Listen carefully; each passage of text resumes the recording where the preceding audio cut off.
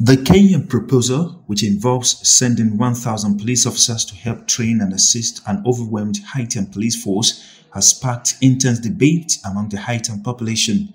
Many Haitians remain wary of international interventions, citing past experiences of sexual abuse and devastating cholera outbreak that accompanied foreign forces in past decades, which have left deep scars on the nation's collective memory.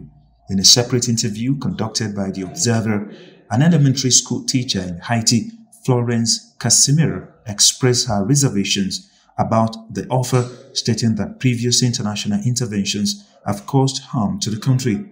However, she acknowledges that the current brutality of the gangs who kidnapped our students and demand hefty ransoms from parents leaves the Haitian people with limited options. The call for international assistance arose after Prime Minister Ariel Henry urged the world to deploy an armed force in October to combat the escalating gang violence. However, the United Nations has encountered difficulties in finding a nation willing to lead the effort to restore order in Haiti, largely due to controversies surrounding past peacekeeping missions. Both the United States and the United Nations have faced reluctance to lead the force, and the US efforts to persuade Canada were unsuccessful.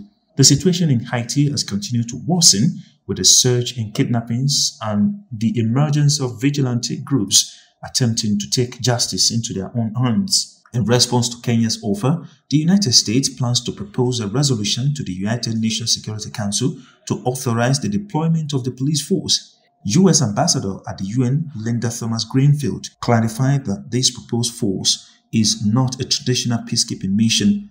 Nevertheless, the proposal has stirred unease among Haitians who remain skeptical of international interventions due to past failures and abuses by UN peacekeeping missions.